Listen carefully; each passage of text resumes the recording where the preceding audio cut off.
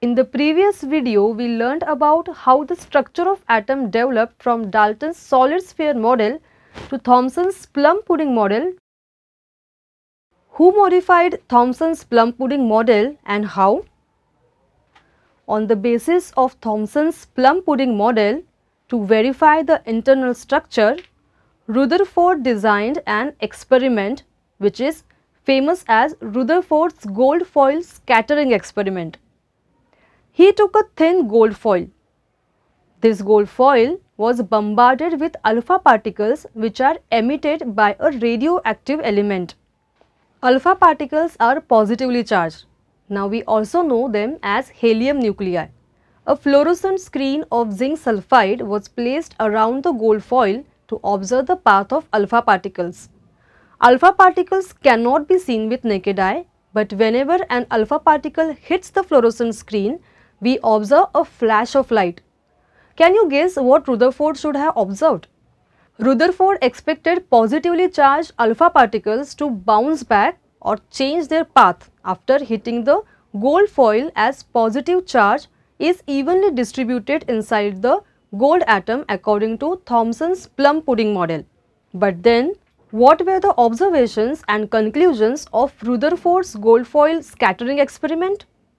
Rutherford's gold foil scattering experiment, contrary to the expectation that many alpha particles to get reflected, unexpectedly most of the alpha particles went straight through the foil without any change in path.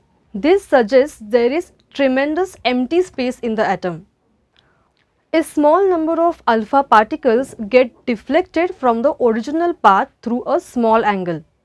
This suggests that positively charged particles few times come near a central core which later was named nucleus by Rutherford.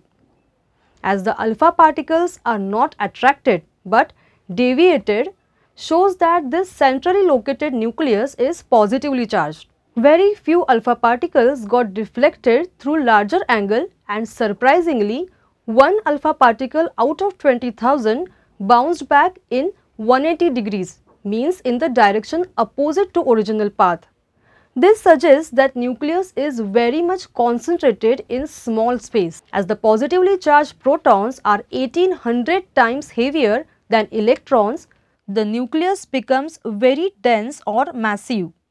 With this experimentation and study, Rutherford put forth a nuclear model for atom as follows.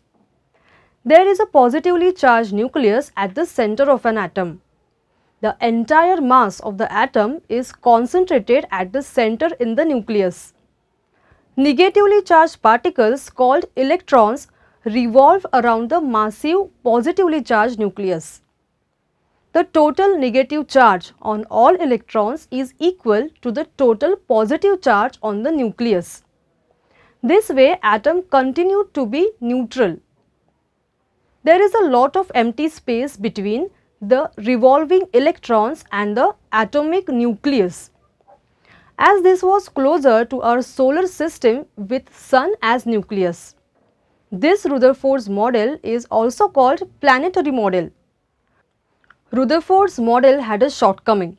The electron revolves around the nucleus, but according to law of physics, an electrically charged body revolving in a circular orbit loses its energy and will finally spiral into nucleus, making the atom unstable. But in reality, all atoms are stable except radioactive atoms.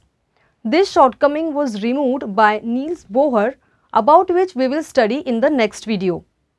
In this video, we studied Rutherford's nuclear model. The total negative charge on all electrons is equal to the total positive charge on the nucleus. This way, atom continued to be neutral. This Rutherford's model is also called planetary model. Now answer the following question. In Rutherford's gold foil scattering experiment, which observation led to the discovery of nucleus and why?